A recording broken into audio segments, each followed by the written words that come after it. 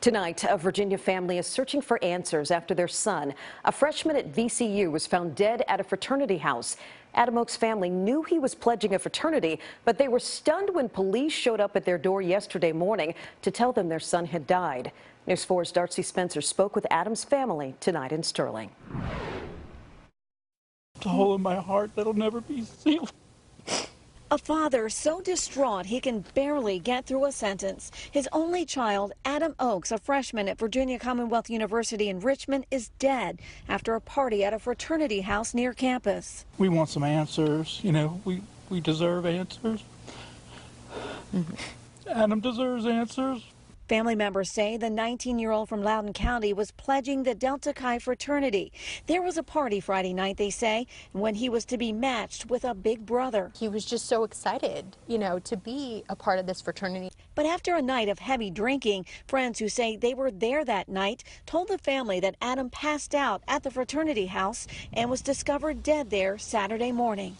They checked on him at midnight. He was breathing and okay and on his side, but then when they woke up, as I said before, they found him face down on the couch, and when they rolled him over, half his face was purple, half of it was not.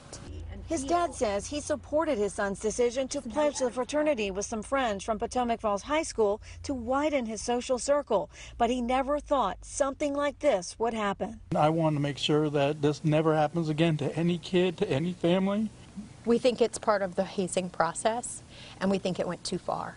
That has not been confirmed by Richmond police, who are conducting the investigation. The family believes Adam's death is much more involved than a teenager drinking too much. They say they won't stop asking questions until they know the truth.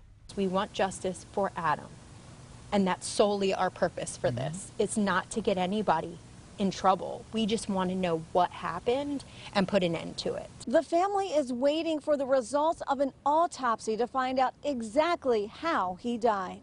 In Sterling, Darcy Spencer, News 4. The university released a statement today. It read in part, VCU mourns the death of student Adam Oakes. This is a tragic loss for Adam's family and members of our community. His high school also released a statement today that said, we are deeply saddened to hear of the sudden passing of Potomac Falls High School graduate Adam Oakes. Adam played football at PFHS and loved to cheer for our many athletic programs. To read more of the condolences for the 19-year-old, you can open our NBC Washington app.